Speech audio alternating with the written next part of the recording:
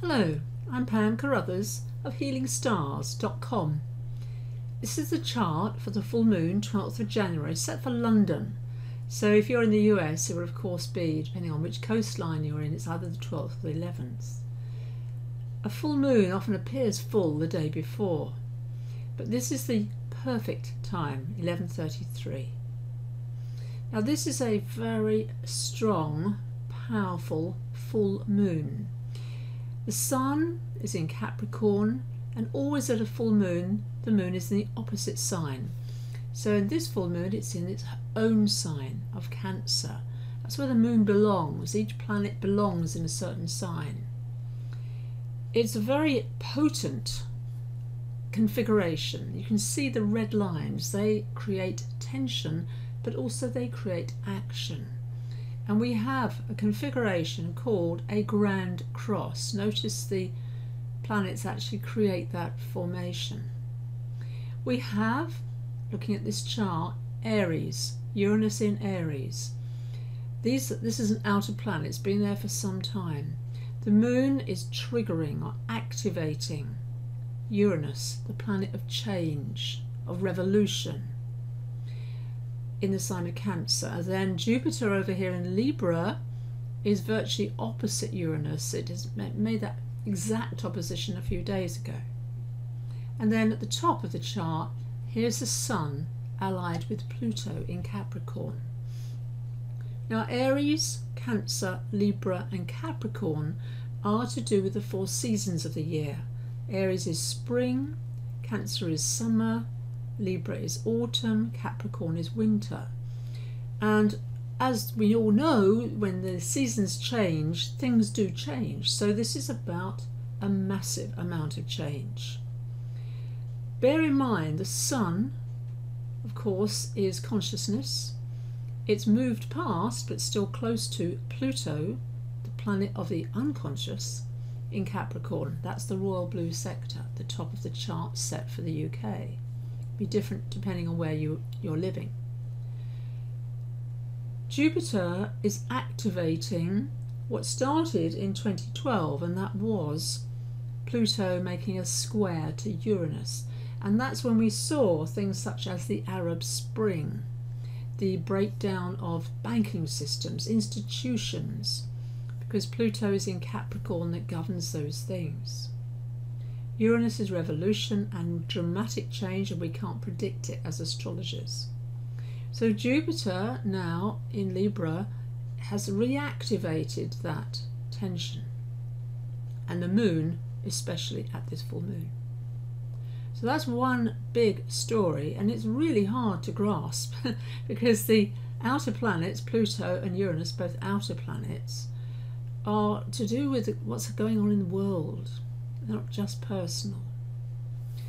Saturn, a major player, it's also closer to our Earth, is in a good relationship to this controversial opposition of Jupiter and Uranus, and I did talk about this a couple of weeks ago.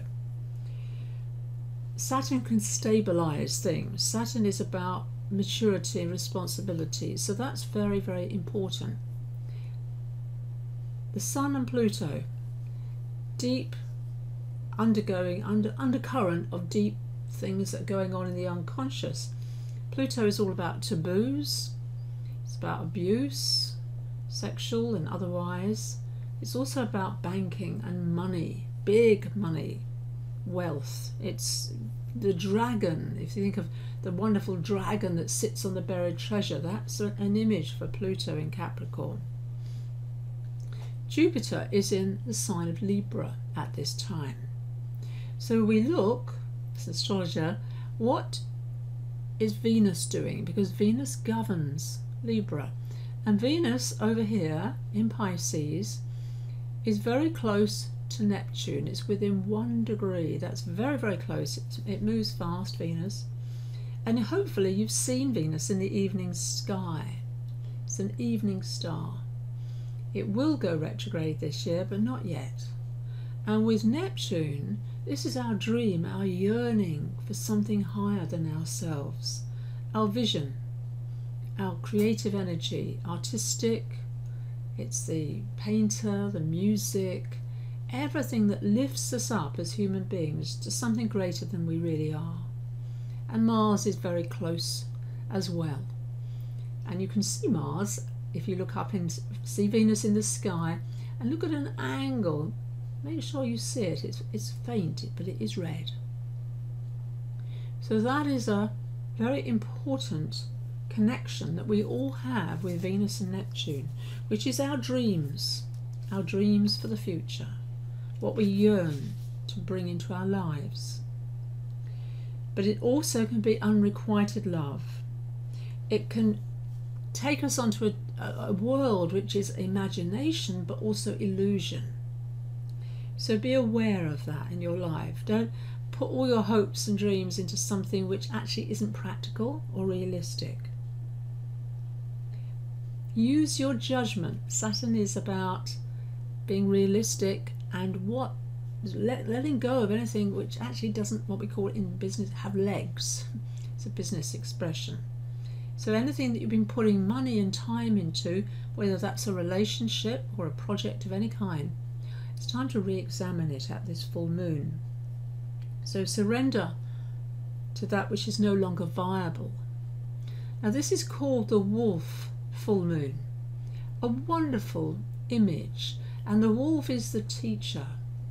The wolf is a very beautiful power animal, and the teacher is Jupiter in astrology.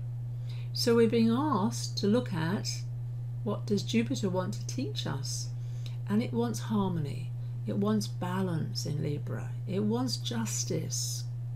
The scales of Libra are to do with justice. Fairness is another asset of Jupiter. It strengthens the hands of those who are fighting for fairness and justice at this particular time. So watch out for your dreams over the next few days. Be aware the moon in Cancer is emotional, and it is about family.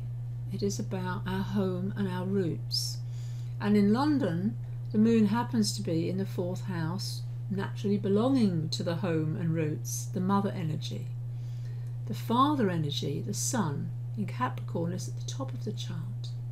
So these two archetypes are very important.